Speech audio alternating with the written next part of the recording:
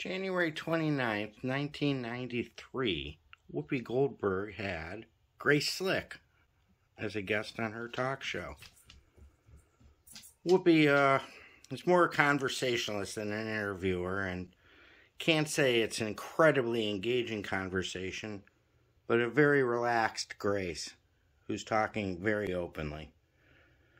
So I enjoyed it, and people that don't like Whoopi now may like Whoopi then.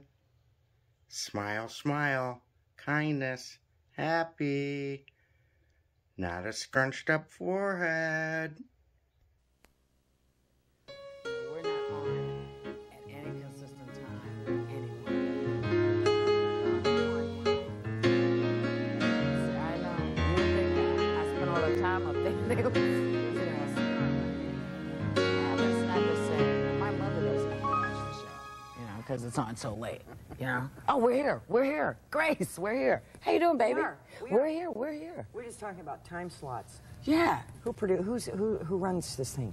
Well, this is all done locally. Local stations put me on where they think I ought to be. I'm but talking about who's the guy with the big, big, with the final say. We have the final say. Then we have the put final yourself say. On at 7 o'clock. But see, we're syndicated. I'm sitting here with Grace Slick. We'll be right with you. We're syndicated. Okay. And because we're syndicated, local stations have the right to put us wherever they want. I hate that. Well, I'm on at, what, 1 a.m. or something? 1. Yeah.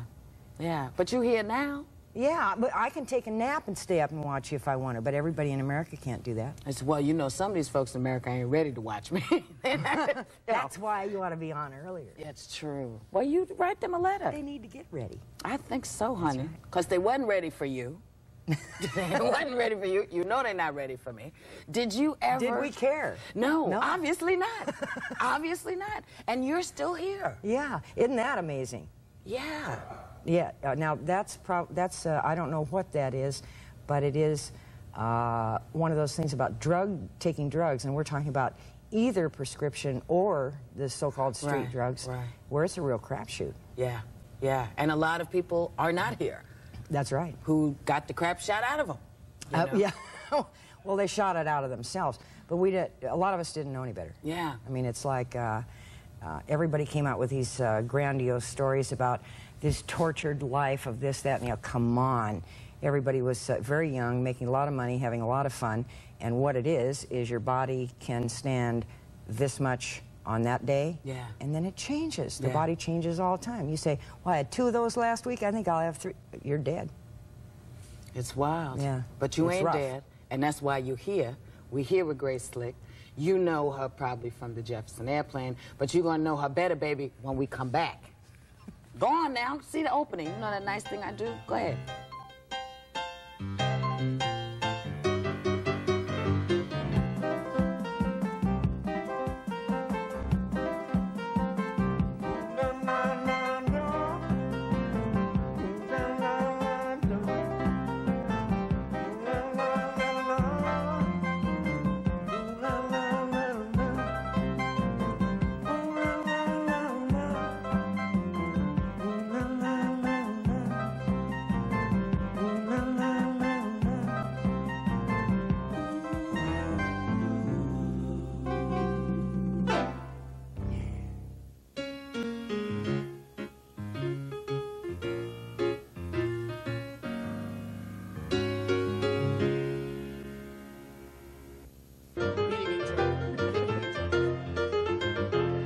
Ready, though. They are ready. This is a good bunch of guys, It's the only action I get, so I'm pleased to have them around, But let's talk a little bit about the Jefferson airplane. Okay. That was quite a period. If I can remember.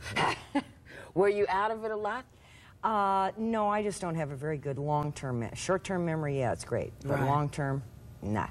So it's like, particularly now, since what I've been doing for the last 3 years is studying the history of biomedical research procedures, which is, another planet. Oh, my gosh. And so when I think about this stuff, it's as if somebody else did it. Really? Yeah, it's like another person almost. I think for me, at the Fillmore and various places, I mean, that must have been like quite a scene to walk in and have your band and, Joe Cocker or Country Joe and the Fish? Or... Yeah, but you don't think about it at the time. I mean, like, you are admired among people I know, probably almost more than anybody else, but you don't sit around and think about that. You don't think, you know, you don't sit around and think, wow, yeah. I'm really huge. I'm a monster. I mean, I'm a big deal. Do these people realize what a big deal I am? Do they know I'm going to go down in history? I mean, you know, you don't... Yeah, no. Sometimes I do. Sometimes. You know, yeah. but not often. But, I mean, you really loom large in everybody's legendary thoughts. Well, I'm following after you. I'm following after you. I mean, White Rabbit, you know, is the quintessential song. It's the quintessential song. You're into Lewis Carroll. I just ripped off Lewis Carroll in a book that I wrote for kids. We both have that in common. I think it's great. What a wonderful book that was. It is pretty neat. And what a cool song. When you listen to it, do you listen to it now? Do you ever? Well, I hear it occasionally, right. and I get the checks in the mail. So that's, you know, I remember it for that. Right. But it was what I had intended for it to be. It really didn't come out that way. That was a song I was singing at the parents, because the books that they read to us, they were bitching about, how come you're taking all these drugs and everything? I mean, why can't you just be like us and get slopped up on alcohol? So what I did was, I was trying to remind them that the books that they read to us when we were little, Wizard of Oz, right. Which you lie down in a field of opium poppies and then all of a sudden you see the Emerald City. Alice in Wonderland, who takes at least 5 different drugs, the hashish with the mushrooms, with the drink me and get high with the pill. I mean, you know, just, it's constant. Yeah. And Peter Pan, you sprinkle a little white dust on you and you can fly. So the impression I got was that if you have some chemical or other, right. hey, things get really interesting. And they read that to us, and they they weren't listening to what they were reading. Yeah. So they were asking us why we were taking this stuff. Why not?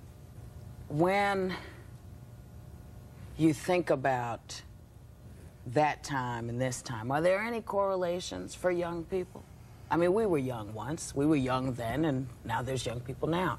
Is there any connection between us? Because lots of people sort of feel like these young people are kind of a world apart from us. Are they really, do you think? I don't know, because I was talking about my daughter. She was mentioning when I was a kid and you go over to somebody's house and meet their parents, you're kind of trying to be a certain way, right. to either impress or placate the parents. And I was hoping that it wasn't that way. But there's still a difference in that, because for me it's rock and roll. The kids are afraid, they're trying to be real cool. Right. So there is still that difference. You can't help it in age groups of these are the kids and these are the parents. Right. It's not as split as it was when I was a kid, or when I was 25. Right. The difference between my parents and myself. But I was taught at a finishing school how to act like I was refined. Were you supposed to be part of the junior league? I was supposed to do that. I went out with Princeton boys and did all that kind of stuff. And when I was about 23, a fellow said to me, you have a good mind, but there's nothing in there. And let me tell you a few things. The world is not like Palo Alto, California. Here's how it goes. He handed me The Decline and Fall of the Roman Empire, and we were off. He made me listen to radio stations. He made me read newspapers about what's really going on. Then I was furious. So I made money being furious or sarcastic. Because I didn't know. I mean, I thought everything was kind of okay, and, you know, there weren't any people who did heroin. They all lived in New York, and guys who expose themselves all live in New York, and California's fine. I mean, it's, you know, it's just this kind of Leave It to Beaver. Right. Is how I grew up. Ozzie and Harriet, exactly. who had no daughters. My parents argued less than Ozzie and Harriet. I mean, I'm talking about I had a real, serious, there's no problem here upbringing. Well, they must have flipped right out when you went into this other world. I can imagine how they, but they were trained not to flip out. So what it was is, Grace, do you really think that you ought to be getting your 3rd drunk driving arrest? And yeah, I mean, you know, it was the worst. Like, my mom was wonderful people, but they were brought up to be this way. Right. And I never hated them for that. I just figured that's the way they are. But the worst, you know, the maddest she'd get was her lips would go like that. There was no yelling in my house, ever. There's laughter, but no yelling. You don't scream at anybody. You don't get too boisterous. Very straight Republican upbringing. Really? And I just went, when I was 23, I learned all this other stuff. I just went, nah, I don't think so. No. That is amazing to me. And to this day, I really haven't changed, so I'm still an old hippie, I guess, because what we were talking about, the ethics, have not changed. You're still aiming for that, is acceptance of all people. Let's not have war machines. Let's try to talk, you know, it's the same stuff. Yeah. And there was a major thrust at that point, but there may be again. But there's damn many people in the world, that young people who feel that way or take up that politic aren't heard. Yeah. Because what we want as a record company or as a movie company is something that's like Madonna or like Prince or like Michael Jackson, which is, you don't say an awful lot. The most offensive you get is you grab your crotch. Yeah, or bare your tits. Yeah. You know. And I don't mind tit bearing and crotch stuff. Well, but if you got the tits to bare, you know it's okay. Yeah, you got 9 records on an album. I want to hear a little bit of tits, a little bit of crotch, and maybe something else. Yeah. Hello? You know. Well, honey, we're going to come back and hear a little something else with Grace Slick. Go on now, go ahead.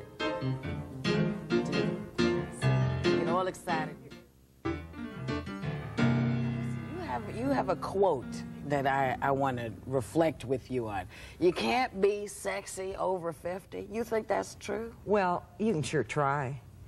But the thing is, what I was thinking about is that generally, not all, so don't write in, you know, but most, and I'm talking about men, do not lie around and daydream, let me put it politely, about 50-year-old women.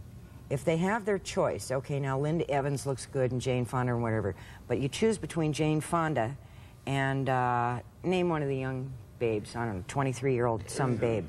Who? Michelle Pfeiffer and Jane Fonda. Crawford. What do you think they're going to take? Huh? Well, let's get real. Yeah, I guess you're right. I mean, it's real nice to be attractive when you're, but nobody's going bonkers over people who are 50. And that doesn't mean you should roll up and die, because there's a stage, I think, in life where you do certain things, and you move as gracefully as you can into those stages. And when you are older, hopefully you've learned something, and your bit is to be a teacher, I think. Yeah. To a point. Teacher sounds a little bit stiff, but you know what I mean? Yeah, You got some stuff going on. Hopefully, if you're still, brains or cells are still working. Well, do you think of yourself as sexy? Not particularly, no. Grace, I think you're really sexy. No. I can pick out parts that I think are okay, but as a unit, I think also the lack of naivete is somewhat unsexy. The more you learn, the more it's kind of, particularly women are scary. Right, right. And maybe that'll be overcome, maybe it won't, I don't know. Well, see, I get into this booty thing, because I do, because the fat just accumulates. It didn't used to do that. Used to be I could flit around and be cute. Do anything. You know, but now this fell, this widened, and I'm not 50, but I still think I'm going to be a good-looking 50-year-old broad. Yeah. You know? Well, you can be a hideous 50-year, or you can be good-looking 50.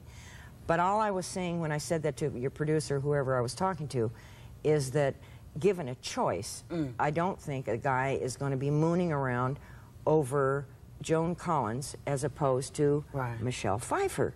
It ain't going to happen. Never has, never will. What is it with this youth stuff? Because they're built to reproduce. So there's that animal stuff of reproduction. You don't reproduce, it's natural. Ooh, there's a young, healthy one. That's going to be able to reproduce. And I don't think guys think of it in that term. They're built to do that. But that scent comes in, that musky thing. Yeah, and then all of a sudden, everything goes to... Well, you saw what happened to him? That's... Yeah, but he's a happy guy. He is a happy... And he's asleep. And look at the look on his face. Yes. He's got his best friend with him. See, now this is a subtle kind of thing that the audience is not going to learn about, and you never will either. What, the subtlety of... Well, maybe they will, too. Can we get a close-up of this art piece? Not in certain markets. You're not supposed to be... You cannot discuss the humorous side of penises on this show. No, but you can discuss the medical side. And that is, here's what you're paying $8 to $10 billion a year for. is experiments like this. This is where I got into biomedical stuff.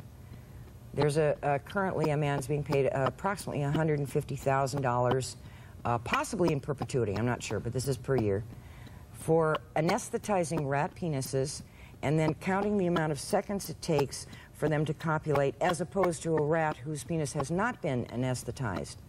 These kinds of experiments, and it's that, the rat experiments on sexuality are that thick, has nothing to do with human beings, and we're paying for this. But okay, let's take a step back for a second. Let's. A man says, I'd like to take a step I forward. want to play. No, see, because I'm slow. And I know if I'm slow, some of my audience is going to be slow. Because my question is, what is the outcome? So we find out that rats do the nasty slower when their penises are anesthetized.